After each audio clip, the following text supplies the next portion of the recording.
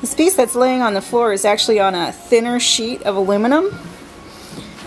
It allows me to make larger pieces and then I can roll them for shipping.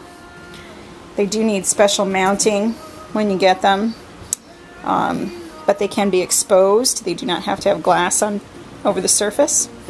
Obviously, anytime you protect the surface of a painting or a piece, it's going to extend its longevity, its life. This particular medium, doing it on aluminum, it allows it to not have to deal with some of the moisture issues that papers would and canvases and such. This piece is 24 inches by 8 feet, and it's just getting started. Got some of my base layers on it, and I'll be working on it a little more. Just wanted to say hi. Here's me at my studio. I just love it here. I'm so excited to be in my new space. And that's about it for today.